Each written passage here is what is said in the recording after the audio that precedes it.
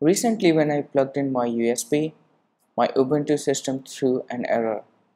It said unknown file system type exFAT. Hi, I'm Abhishek from exFAT and I'm going to show you how you can fix this exFAT unknown file system type error in Ubuntu or any other Linux distribution based on Ubuntu. But before that, is Ubuntu or Linux really that stupid that it cannot support exFAT?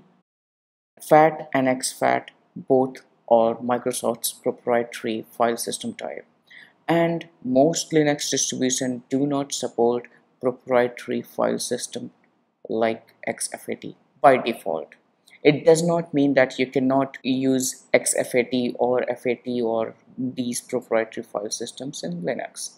So what we can do to solve this unknown file type system error is enable the support for these exFAT file type. So what you can do is simply install a couple of packages which will enable you to use exFAT file system. It's really that simple. Just sudo apt install these two packages and you are done. You don't need to do anything else.